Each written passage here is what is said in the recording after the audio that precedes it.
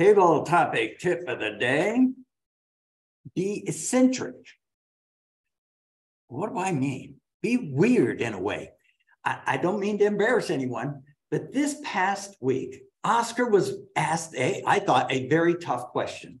He says, you're with the team of Scooby-Doo and you meet the Three Stooges.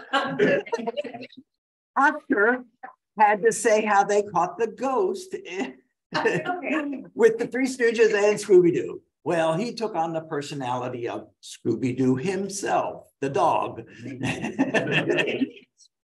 But he was able to get through that question by bringing a laugh and a lot of humor to the answer of that question. So sometimes you just got to be weird. Do it. We're all here supporting you, but it expands your ability to answer a question in the future, because your boss one day will ask you a weird question. You might want to answer it with some humor or some weirdness.